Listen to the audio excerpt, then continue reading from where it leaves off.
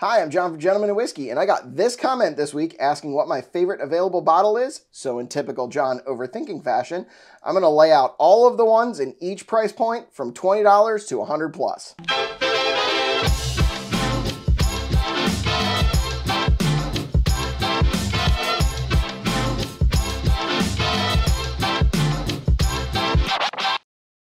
So let's talk about available bottles. Tons of people say that there's better bottles on the shelf. That's what our series Shelf versus Tater seeks to find out.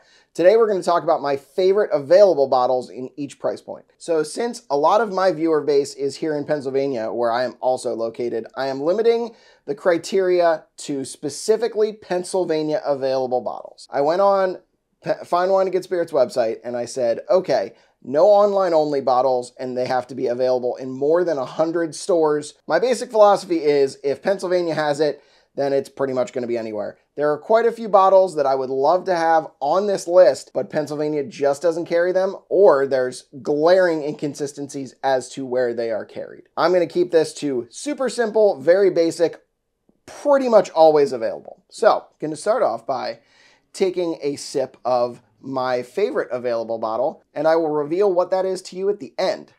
So it's going to be one of these on the price points list. We're going to go 0 to 20, 20 to 40, 40 to 60, 60 to 80, 80 to 100, and 100 plus. So we're going to go every 20 bucks, the tier price points. There's not always going to be better bottles that are more expensive. So I'm going to take a taste of this, and at the end you'll find out what it is. So good. So in the under $20 price point, there is quite a few bottles that people are absolutely crazy over. One of them being Evan Williams Bottled and Bond. So Evan Williams Bottled and Bond is one that people say is a competitor to much more expensive bottles. I personally just don't get it. It is a good whiskey. Don't get me wrong. It is a great mixer. It's 100 proof, which is more than you can generally ask for in that under $20 range. But it's just weird and grassy to me, and it's very clear that it's young. I actually like Evan Williams 1783, which is only 90 proof, better than the Evan Williams Bottled and Bond. But ultimately, I'm picking neither of those. In the under $20 category, probably the most divisive bottle on this list, to me, is Old Tub. So it is Jim Beam, it is 100 proof, it is Bottled and Bond, and it is unfiltered, and I think it's fantastic. It is a great one to make old fashions with. It's versatile, and that's what you want in that under $20 price point, and I think it's tasty. I enjoy sipping an Old Tub. It is just crazy flavorful to me, and that's what I'm looking for. I'm looking for something that I don't mind putting in a cocktail, but I also can sip if I want to. Old Tub fits all those categories. There's tons of people that hate it, and I get it. It can be really funky and really weird to people, but I think, honestly, it is a budget king. It is one of those bottles that I think ultimately punches above its weight class. It's one of those that I think stacks up with much more expensive bottles. So, $20 price point, Old Tub. Gonna sip what may or may not be Old Tub. Bottle is just fantastic. Okay, next price point. We've got $20 to $40. So we're getting up past that first tier into bottles that are kind of second tier. You know, you've got Woodford Reserve in this area. You've got Maker's Mark 101. My ultimate favorite in this is probably Redwood Empire's Lost Monarch. It is a fantastic bottle. It's hovering right there around 40. But it can't be on this list, unfortunately. Knob Creek 9 is also a good one in there. The 100 proof one, obviously. Not the single barrel. They're a little bit more expensive. They're much more in the 60 to 80 range. And all of those are good bottles. Don't get me wrong. But my absolute favorite in that price point is actually the Knob Creek 7-year rye. It is probably my favorite bottle to make an old fashioned with. I love ryes in old fashions. Just gives it a little bit of a bite that cuts through my recipe, which is tending to be a little bit more sweet, just because I think it appeals to more people. And that Knob Creek rye really brings it together. It is a 51% rye, so it is what they call a cheater rye. And it's a great sipper. It's a great entry-level rye, whatever you want to call it. There's a lot of your like entry-level mid-tier bourbons in that range, but to me, I actually like the rye better. I think they mature a little bit quicker. I really enjoy it. I think it's great, and I think it's the best of that 20 to 40 price range. Moving on to the $40 to $60 price range. Now we're getting kind of into those shelf staples. That's really what you want in that range. You want something that's a Friday night pour. You want something that you're going to be able to reach for at any point and enjoy it. It's not necessarily going to be the most complex thing but it's readily available, and when you finish a bottle, you can go get another one. So $40 to $60. Let's talk about some of the ones that I didn't pick. First off, Four Roses Single Barrel is in this category.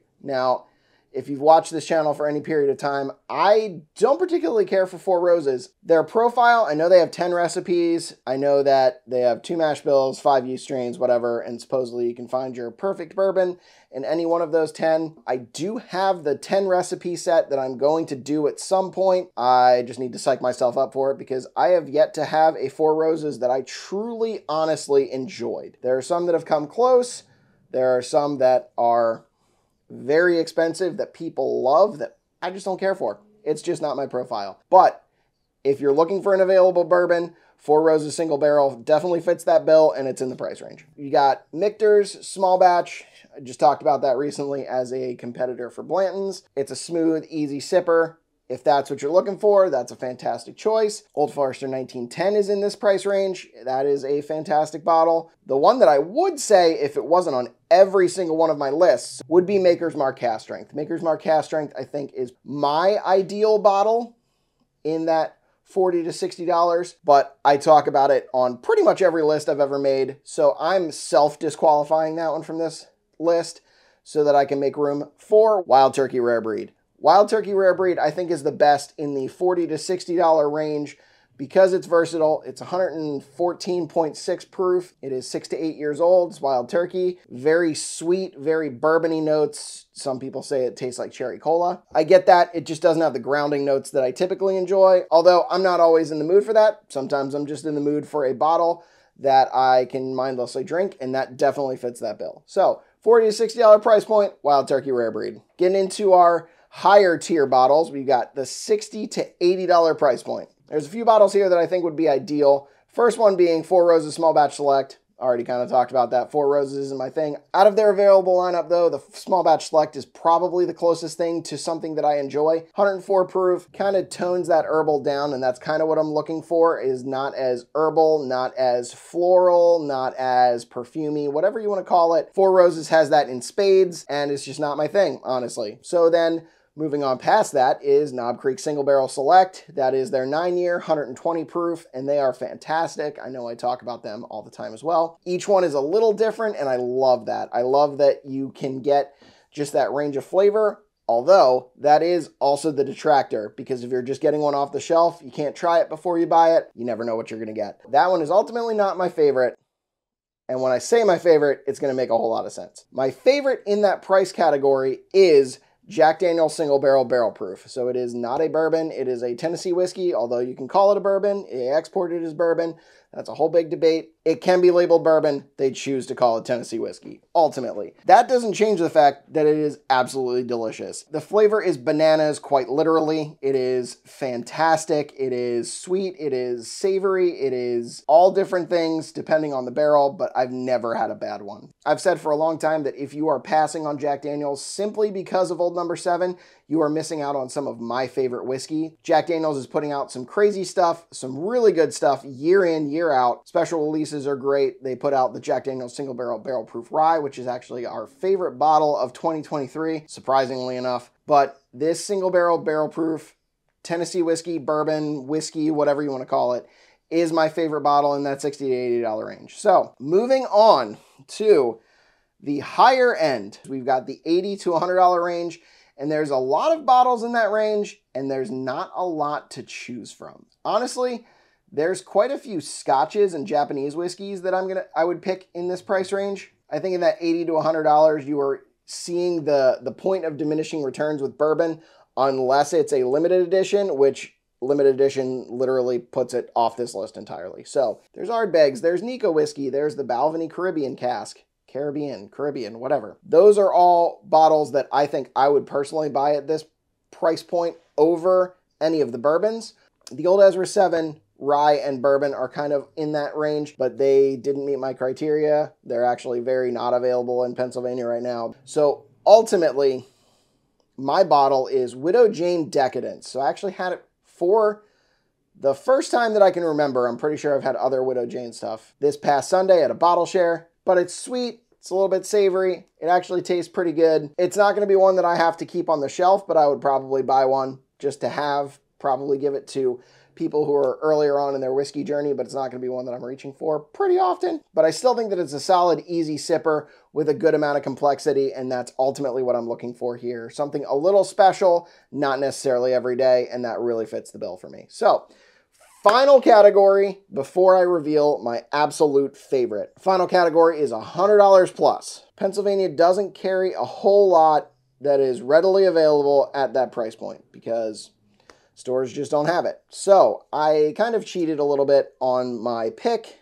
because there's not really anything in that $100 plus price point aside from Scotch that is available in more than 100 stores. I'm not picking a Scotch, but Aberlour Abanad is a fantastic cask strength Scotch. It is about 120 bucks.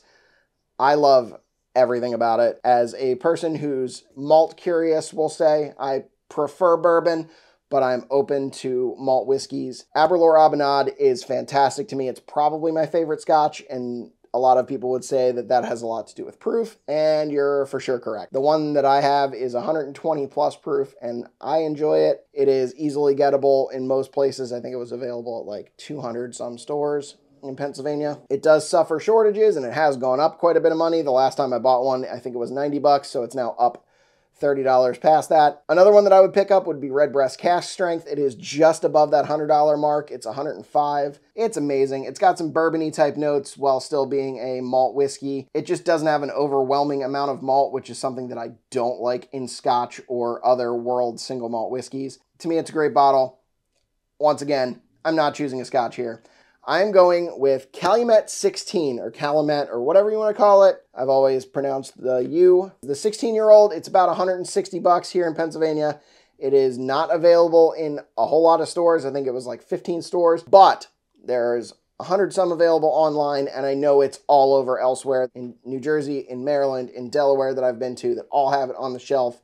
It is decently available, so I'm fine with putting it on my list. It's not one that I particularly care for. It is not over oaked, but it just doesn't have a ton of flavor. It is 1792 Barton sourced, and I think that I would take quite a few products over it. However, a lot of those products are not readily available, so that they cannot be on my list. So Calumet 16, best bottle over $100, finishes out our price points. And finally, we get to the question, what am I drinking? What is my absolute favorite available bottle? Let me savor this last sip, and then I'll let you know. Oh man, it's so good. So I have 6 available bottles here. It is one of the ones that I've talked about so far. And if you know me at all, it's going to make perfect sense. It is Jack Daniel's Single Barrel Proof, Tennessee whiskey, bourbon, whatever you want to call it. This one is specifically selected by Chris Fletcher. It is a fantastic bottle. It's also a mini bottle, and that's partly why I love it. I don't love but that's fine. Jack Daniel's Single Barrel Proof, I think, is my ideal whiskey. It has all of the characteristics of a bourbon. It brings heat, it brings savoriness, it brings sweetness. It doesn't lose it if you put it over ice. It doesn't lose it in a cocktail. And it is ultimately my favorite available bottle. So I'd love to hear from you guys. What is your favorite available bottles? You can do price points like I did. You can just tell me what your favorite available bottle is. Don't forget to like and comment on this video. Comment with your favorite available bottle. Comment content you want us to make in the future, and we'll see if we can make it happen. Don't forget to subscribe if you haven't already, and we hope you'll join us in drinking like a gentleman. Cheers.